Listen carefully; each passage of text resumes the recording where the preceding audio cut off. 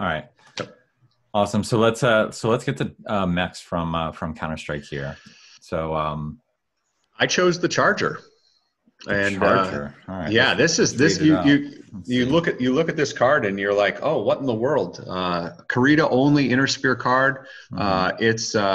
It plays like a heavy at 80 tons, but it's medium speed. That's fantastic, and has 3 armor 6 structure. That is very durable. You look at the 3 armor 6 structure comparatively to that Man of War Prime from the clans. That's a 3/7, and you're paying 5 for it. In this case, you also get a jump. Go looking at you, risky combat jump.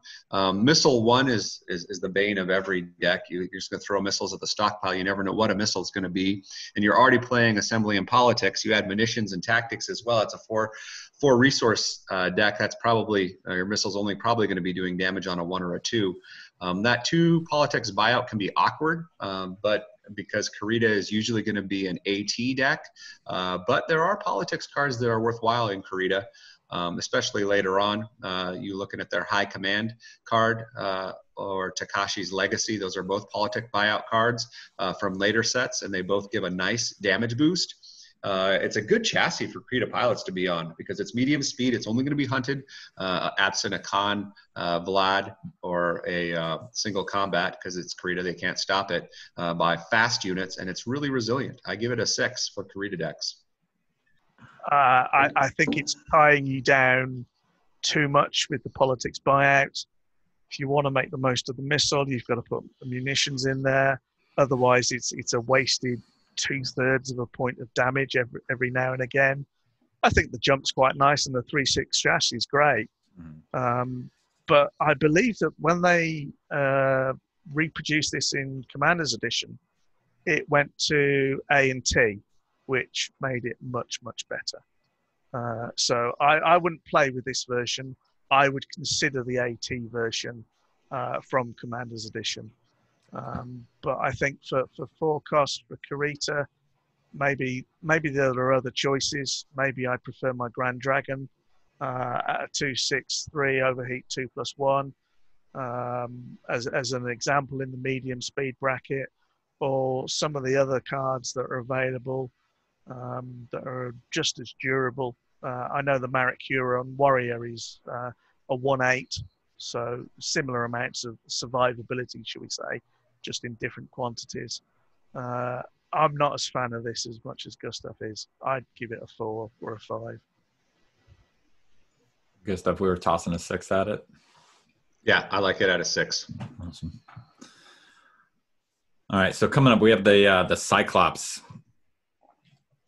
One of my choices, again with Crusade, again with Counter-Strike. Everyone's looking at this and thinking, what's going on here? It's a 3 with a 2L buyout, which generally was not the flavour of the month. And arguably until Arsenal came along, where there are lots of L and M buyout mechs, that this actually probably became a much better unit. It's durable at a 2/6. Hasn't got a great deal of damage with 2, but that overheat of 4+3 can really help. If we go back to the Vicious Kick that we mentioned earlier, this is a candidate for Vicious Kick. And it fills that 3 cost slot, which I don't know what it is. It's the clan and Inner Sphere. There seems to be a bit of a question mark in that three resource bracket. There's nothing solid on either side. I think in the right deck, this could be quite useful. If you go with a Redline pilot from one of the later expansions, it can get to the Magic 7. Why it's got a Redline pilot, I'm not sure, because it's running an AC-20, and you thought maybe it should have been Alpha Strike, but yeah, that's the way it is. And it's a big stonking 90-tonner, which for some of the other cards later in the game that start to look more at tonnage, like the Vicious Kick, they have benefits. I don't think Gustaf's going to rate it as high as that, but we'll see. No, I'm definitely not going to rate it that high. It is subject to hunt down. It's a slow unit for 3. If I was playing an Inner Sphere and I was looking for 3 drops, I would much more willing, especially in Steiner and Davian, to be playing my Wolfhound for a 3-drop without that pesky logistics buyout. So that's where I'd be playing. I'd probably that is my go-to 3-drop for the Inner Sphere. And if you're not playing Steiner and Davian? Yeah, there's problems out there. Probably a Spectre at 3-drop. I like the Spectre at a 0.62 with jump, risky combat jump, and ECM. So that's where I play I play 4 Spectres over 4 Cyclopses. But later on, those 90 tons make a difference. And the Redline Pilot, you can get to 7. I still would rather have fast units at 3. And moving on, we are back into Clan with the Dasher B. Yeah, the Dasher B's got a lot of cool things going on. Of course, it costs twice the value of Mr. Spanky. It's got a tactics buyout rather than assembly, so you're paying 4 plus 2T. It has ECM at an 0.2. That's pretty great because it allows it to survive a rocky gorge, and all the fast little dashers that attack with it can get the +1 armor as well. It has AP, so it's dealing +1 damage to any other target but a mech. So it's basically a 4 if you're hunting a stockpile or hunting a resource, and of course it does dash, so it'll come right back out. Plays really well with elemental points. So for 5 cost T and L, you can get a dashing 7 damage against a resource between actually 8, because the elemental points all have AP as well. So you can be doing 8 damage against a resource. So even that field construction sites can be scrapped to a Dasher B and a elemental point. So I rank it a 5. It can see play, just not as much as Mr. Spanky, its little brother. And what's that AP stand for? You know? I don't know.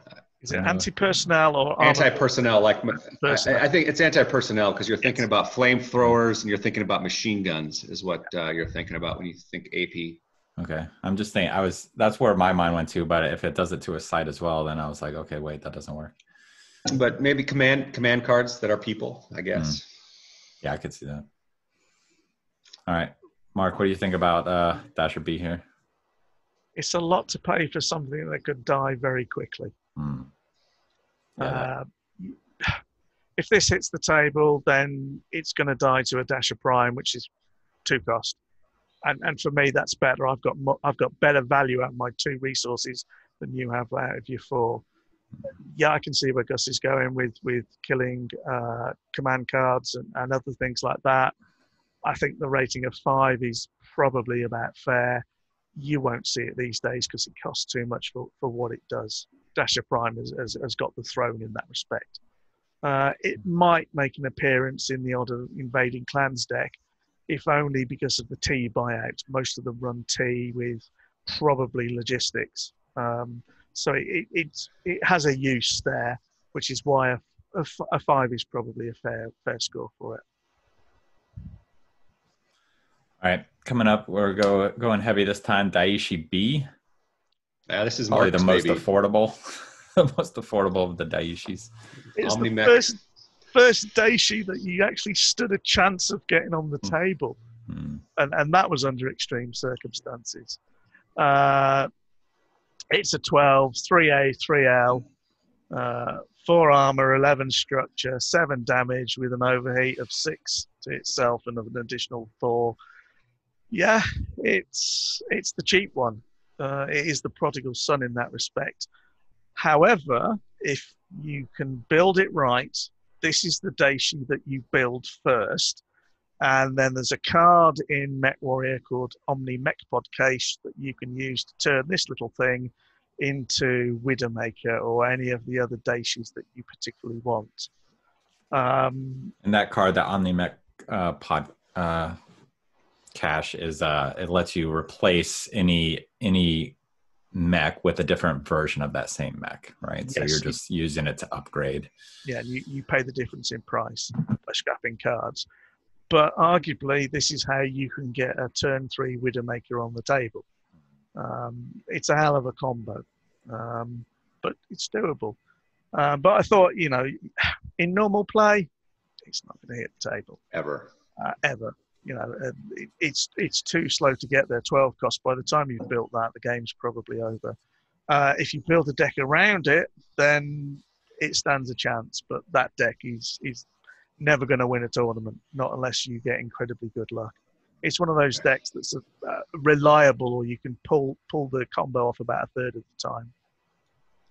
So if it was normal, it's a 2, only because it's the cheap one and you can get it on the table. If you build a deck around it and exploit that, you might say it's a 6, only because you can use it. Yeah, you could pay 6 with double overtime and have that down turn 2, turn 3 pretty consistently if you have it in your hand with the field construction side. So Mark's deck allows you to have that Daishi down, but it's just not consistent enough to see competitive play. But for the gimmick, it really is a high moment. If you're a Timmy out there that wants to have that Daishi in play, it's the first one to hit the table in constructed play. So it feels good to have a Daishi. I'd give it a 2 or 1. It's binder fodder otherwise. Got it.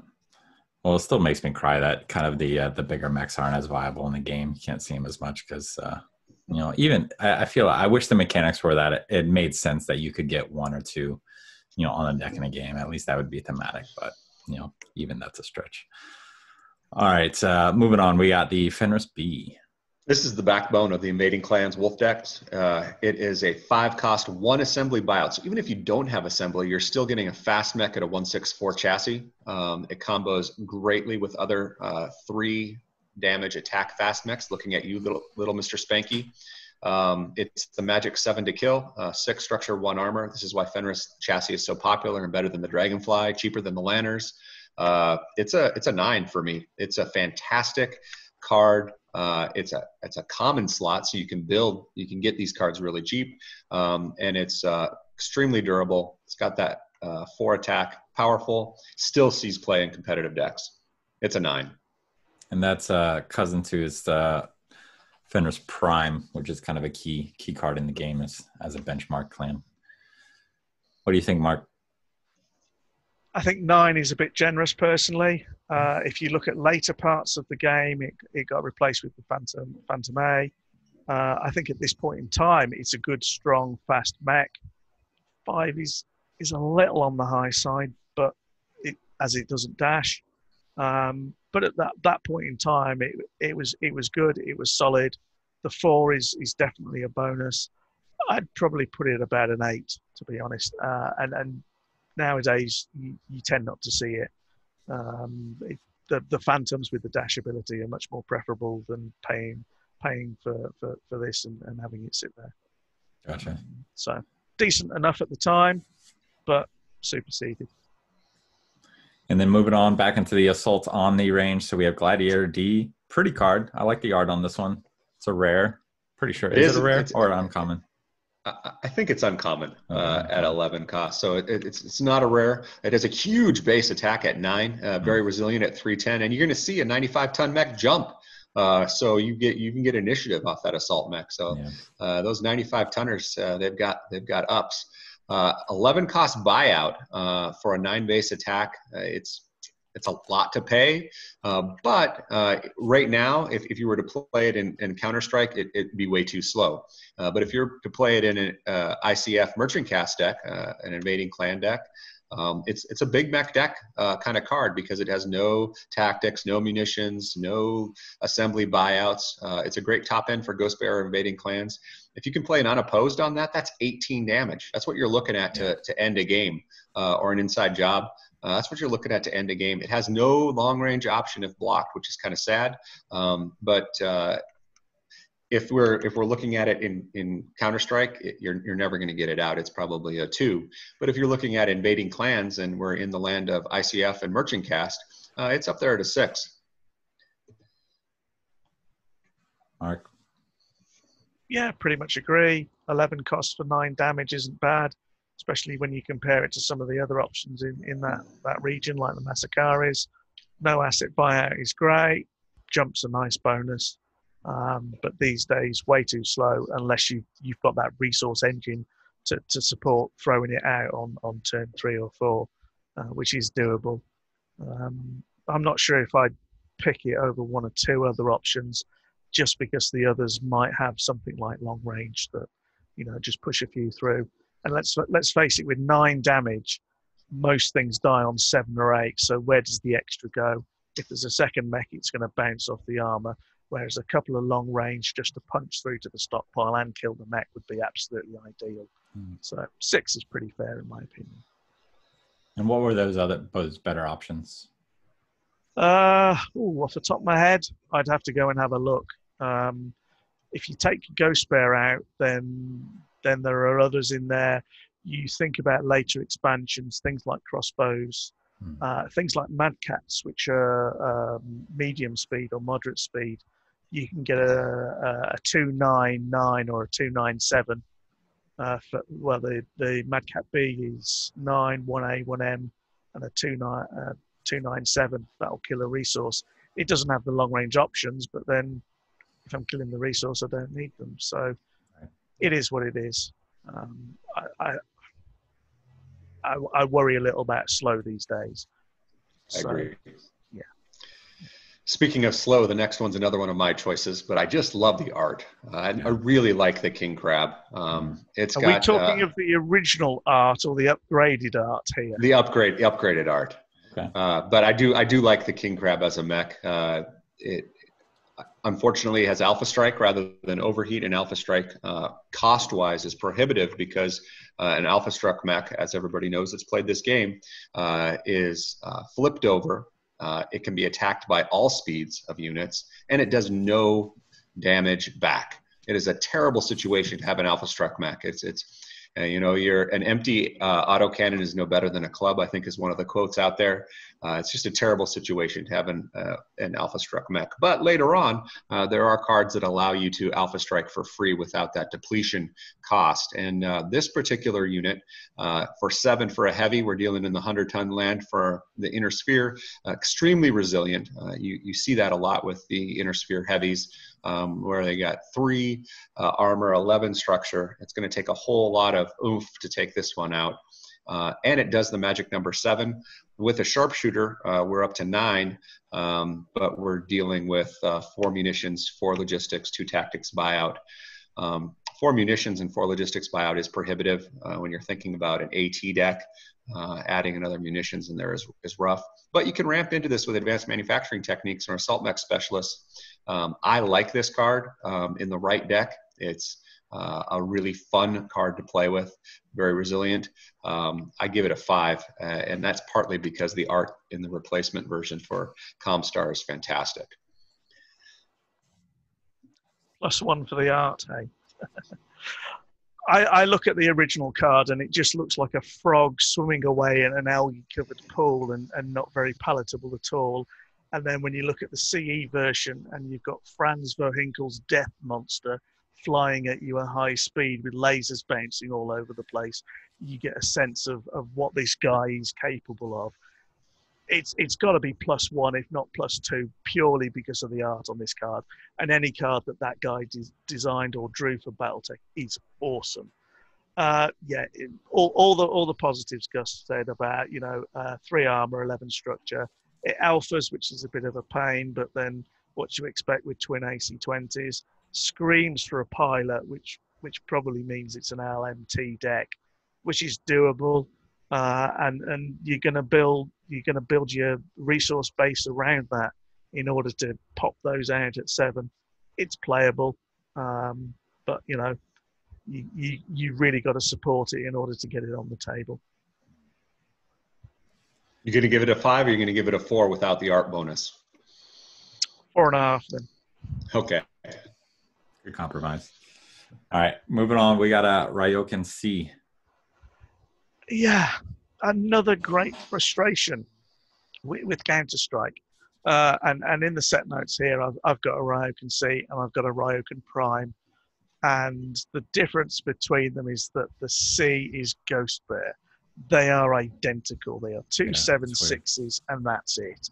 And you just think, well, why not do something with it? Make it a little different. Or even make the Prime have overheat, or give it an option.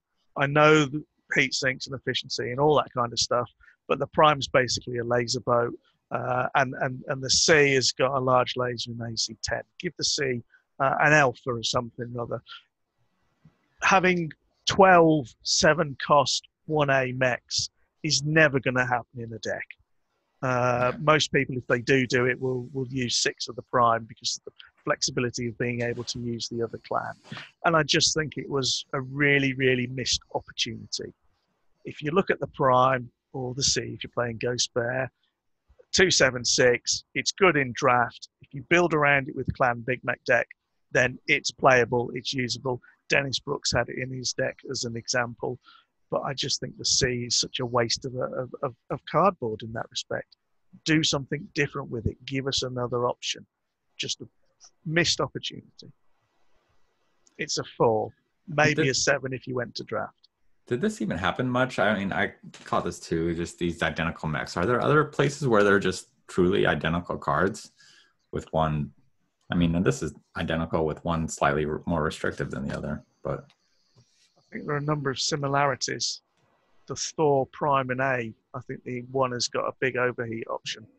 Something like 4+1, which horrible. Right. I think there might be another couple somewhere else, but I'd have to go looking for them. But this is the one that sticks in my mind.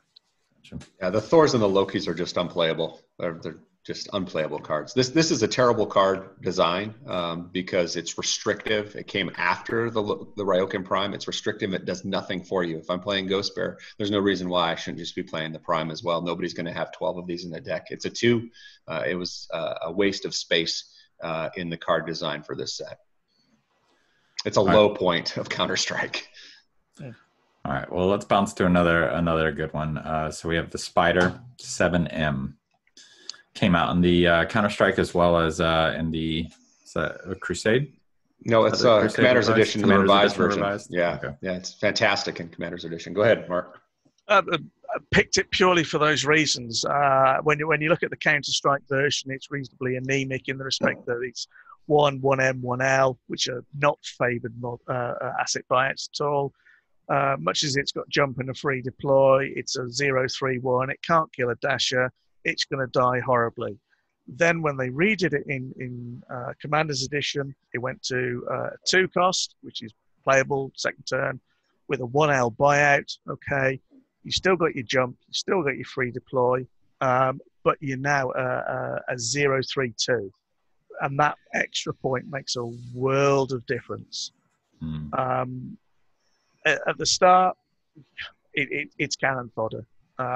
With Commander's Edition, it's definitely a very useful mech and one to consider with all those L-based decks and Cyclops in them, by the way. So, you know, Counter-Strike,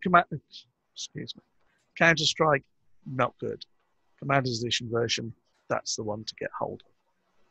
Yeah, it's a 1 or a 2 in my book. The Counter-Strike version, you're never going to play that Spider. It's never going to see any play, even in fun play. It's a worthless unit. But the Spider revised, 0/3/2 for 2 and a free deploy in logistics based deck, refill in your hand with hidden reserves. Very, very, very good. I'd rank it a 7, 8, maybe 7 or 8 in post Commander's Edition deck construction.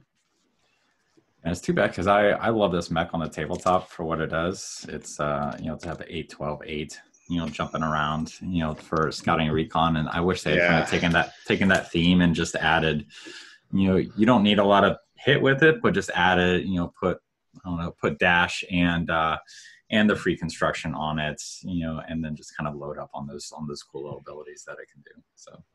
Travis, we were talking about the tabletop. I think about this, the Spider SDR7M saw a lot of play in that other game that we were talking about, the computer game that I played with quite a few folks from the Alpha Strike and Command Circuit, which were boards for BattleTech back in the day, including Cabhammer. And this Spider was the leg beast. It moved so fast in that game, the BattleTech 3025 game, that it would cause leg for your opponent, and you could get behind them and strafe them with those lasers in the back. It was a really fun mech to play with on the computer game, but in the card game, sadly, it just really is lackluster at the Commander's Edition version. Yeah, I had an awesome... Counter-Strike version. Commander's Edition is definitely much better. Yeah, I had an awesome tabletop experience with it where we did. I was under underweighted. Basically, it was a scout mission, and it was in a cavern, map, and so I think the defending lands outweighed mine by like twice, and then I basically just kind of hung my 3 mechs back to kind of distract and kind of pull his units and to try to attack them, and I just sent the spider in, and it just bounced. And he tried to attack it with a catapult at first with no luck. He could never hit it. And then he tried to bring another mech or 2 in. And then actually by the end, he had 3 mechs trying to get me to stop me from getting out of there. And it didn't. I just bounced around until finally I got an opening and got out. Yeah, it was a super fun mech for what I was playing. But talk about other niche mech, the fan favorite. You love it or hate it. We have the UrbanMech, the UM-R63. It's a trash can. Cool art. I like the art on this one. The egg with legs. Yeah. Okay, my final choice exemplifies what Michael said in previous casts about 0-5 and 2 attack for nothing for free on the points. It's a 0-1A, 1-4 armor structure, 2 damage with jump. And it can't block unless it's guarding. And you look at that and you think it's total cannon fodder, and it probably is. However, somebody made a great deck out of it that won a tournament. What was it? All right, let's talk about the deck. Awesome. Talk about the deck, yeah. But I think my point here is that you look at that and you discount it, and you shouldn't, because there's always realms of creativity. There's always realms of coming up with new ways of dealing with things and doing with things. So the deck is listed. It'll be in the notes. If you want to ping it up there, that's great. But basically, it runs 30 very, very cheap cost Lao units: Bulldog, Saladin, Vindicator, Jackal, and both versions of the UrbanMech. And it does not run any A, M, L, P, or T at all. It runs 6 specialized project teams, which are basically a zero-cost resource, 6 think tanks, and 6 war funds. So there's no assemblies. So if you're looking to use up all those cards, having used up all your resources, this is arguably the deck to have a look at. And basically, it just swarmed the entire board. You put down think tank, you scrap it for A, your UrbanMech's a 0-1A, you throw them out. You put down one of the others. I think the Jackal's got an M buyout. Put that down, throw that out, chuck, keep going. And it covers or included 5 or 6 missions, because most of these mechs had all got jump. And literally, it was the epitome of a very, very early free deploy swarm at the time. That sounds fun and unexpected. And I don't think it runs any rares. That's the other thing, Mark. When you talk about these deck constructions, this is a game where you can build extremely competitive decks without a single rare card in your deck. So as far as cost efficiency, and you're thinking like the pocket of a 13, 14-year-old kid back in 97, right. You could build a deck like this and be competitive on a tournament scene for pennies. Yeah. Risky, I think, is uncommon. Accidental collision is uncommon. And I think most of the rest of them are, sorry, those 2 are uncommon. I think most of the rest are common in themselves. So yeah, really, really cheap. I think in a lot of cases the limit is actually your imagination and how you can make something perform much better than it is by synergy with other cards. The idea here is a 30 mech swarm, and using the think tanks and specialized project team, which I think, if I remember rightly, and I'm just going to check it, but I believe with specialized project team, it's tap for a resource, and then it's scrap to draw a card. Yes, so that's correct. You pay nothing, you tap it for a resource, then you scrap it and draw another card. And you can't resource hunt this deck because it just doesn't have resources on the table at all. Yep. Awesome. And 15 units in front of you. Yeah. And with final push, it actually can push that damage. All those little 2 damage units, it's filled with 2 damage units. All of those can get 2 long range off of the final push. Isn't that right, Mark? Yeah. Yeah, as long as they've got 2 to start with, It's then fantastic. everything can go straight through. Yeah. Yeah. Awesome. Well, I'm definitely looking forward to when we kind of start putting some Twitch stream, or just some recorded games in general. We can play kind of some fun decks like this and see how they play out for people to enjoy. All right, so that concludes Counterstrike for us.